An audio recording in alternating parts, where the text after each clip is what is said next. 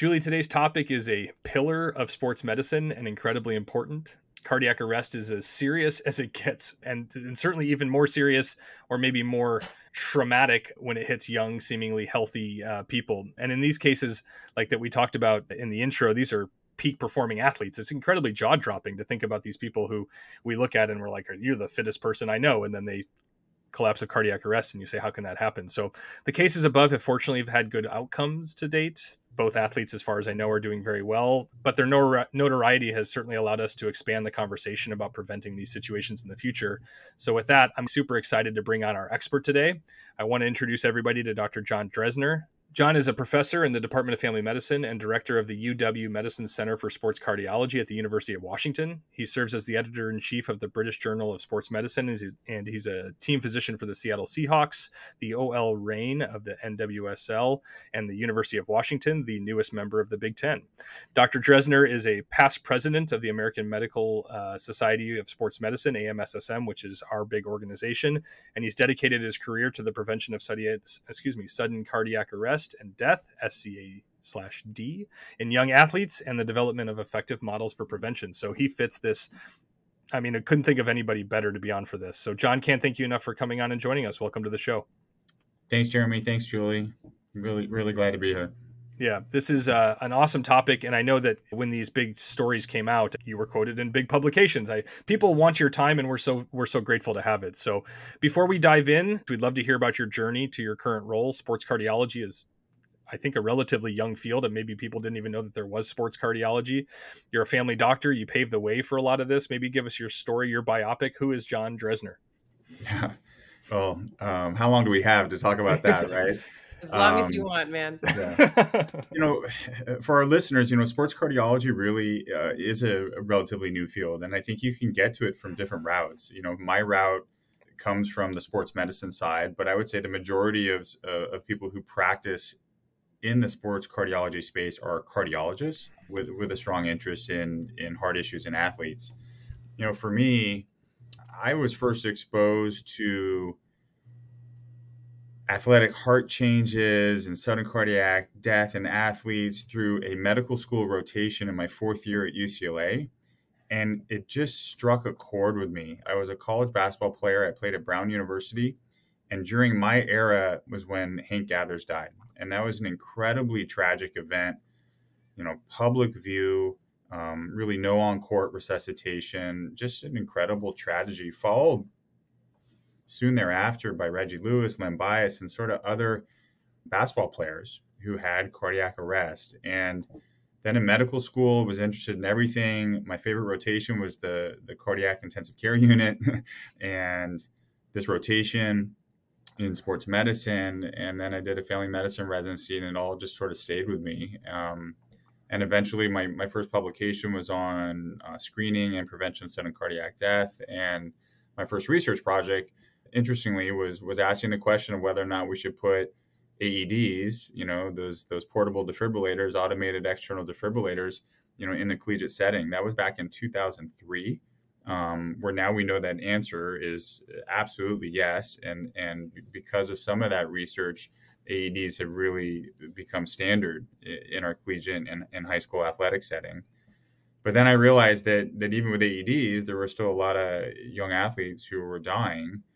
And it made me turn towards the other side of prevention. How can we screen these athletes and prevent these tragedies from happening? And I think it required that I look closely at common practices within the U.S., sort of this history and physical-based, sports physical that really we learn is like the foundation of sports medicine. We hang our hat on it, and it unfortunately really has no evidence that it works. And our European colleagues who have for decades now done something different using an electrocardiogram or an EKG to help us sort of look under the hood for those heart conditions that are silent but can be killers.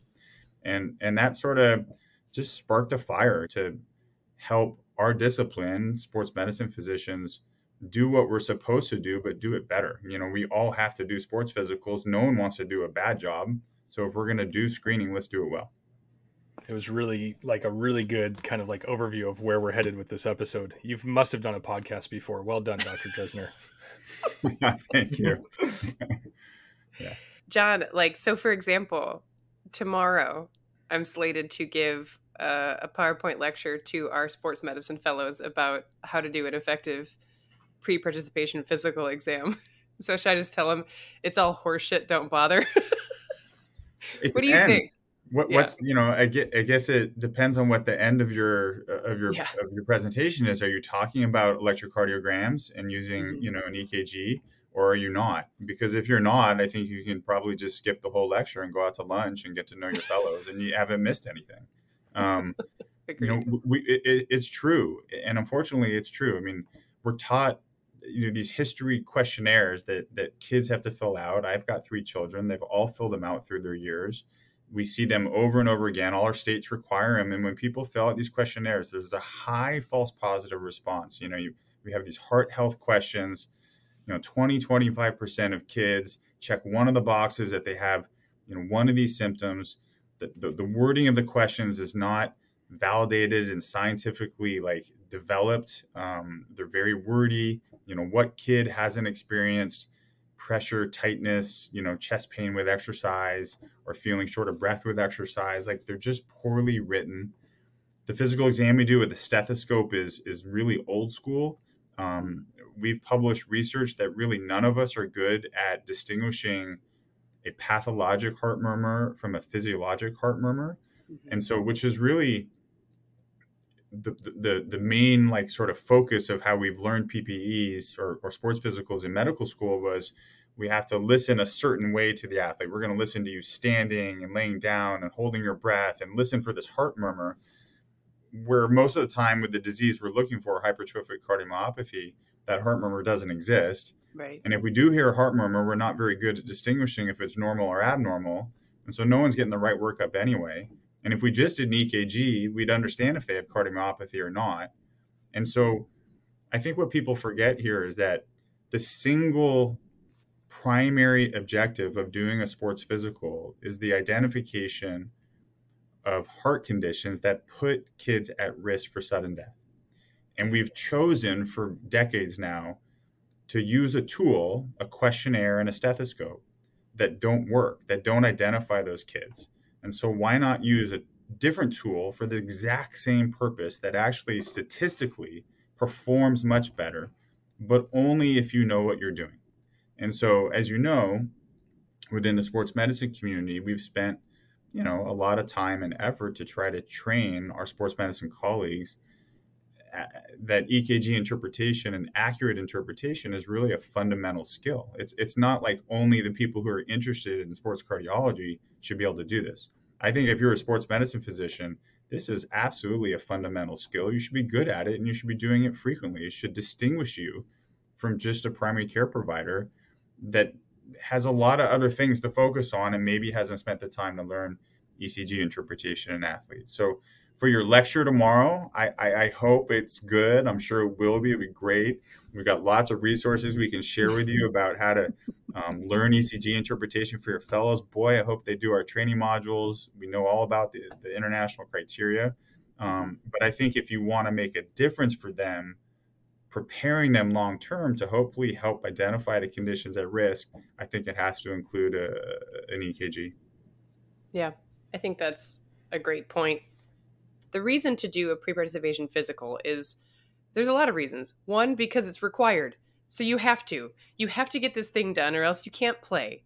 And so I think that it becomes a very perfunctory thing that some primary care providers and sports medicine physicians do to check off a box so that this kid can go do the thing. And I don't think that that's doing our duty and our service to our patients sometimes. And if it's just like, yeah, you're fine, I think you've lost an opportunity for one, fulfilling that duty. I mean, I would certainly say that there's other parts of the exam that are helpful just for like general health things. Great. But if our goal, like you're saying, Jon, is to screen for conditions and prevent sudden cardiac death, I agree with you wholeheartedly that it ain't cutting it. Right. This really gets at what the purpose of that evaluation is, right? So if the purpose is to attract adolescents into their primary care provider for a general health screen, then there may be some value. I'm going to check your blood pressure. I'm going to do a social check. Are you safe at home? I'm going to do a mental health screen. I'm going to tell you not to smoke, wear a helmet, use a condom. And there's some preventive things there that you can do that may be of value. But when you look at the literature of why kids are getting sports physicals, the primary objective is the identification of conditions that put them at risk of catastrophic injury or sudden death. And for many kids who don't have access to care, the creation of a required sports physical has been a barrier to sports participation. And it unfortunately, disproportionately affects those who don't have good access to care, who don't have the financial resources, who may not have insurance. At the end of this month, our sports medicine group is volunteering our time to perform sports physicals at a school district within the state of Washington that has the most socioeconomic deprivation than anyone else. Sorry. For the record, John's lights just went out. Yeah, that's what happens when you sit too long at my desk and the lights just go He's a off. pro and he just Or flailed you're and just they trying came to back on. quiet me, or you're just trying to quiet me in the middle of the podcast, which is also possible and has probably happened to me before. That's So a pro right there, man. Just smooth as butter. Keep going, John. yeah. But anyway, so at the end of the month, we're doing these sports physicals in a student population with very low resources and access to care, for really the sole purpose of allowing the opportunity to play sports. And I know that the creators of the sports physical and the pre-participation evaluation, that the goal was not to create barriers, but in reality, we've created a mandatory evaluation that actually costs a ton of resources and money, that has really no proven benefit outside of just a normal child care check. But that's not really the main purpose, and we're not using the right tools. And so if we're really going to step back, the right thing to do, which we'll never be able to do at this point, is to either rewind or just dismantle the way we do sports physicals and recreate it. But we don't. And I think it's a little different when you are a team physician, maybe at a college setting or a professional setting, where you're now acquiring a new patient into your practice, and that sports physical is that opportunity to get to know their health history and their health concerns, current injuries, as well as that heart screen.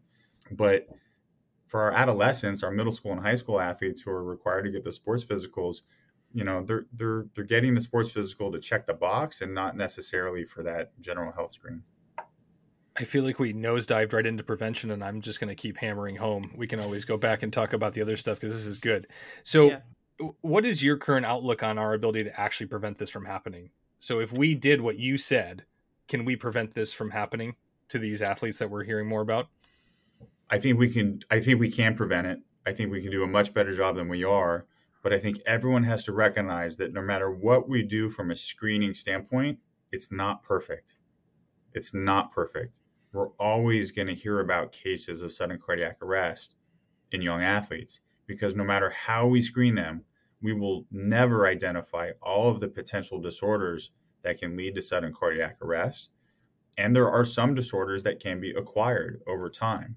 And so a single time point in screen doesn't necessarily protect you forever.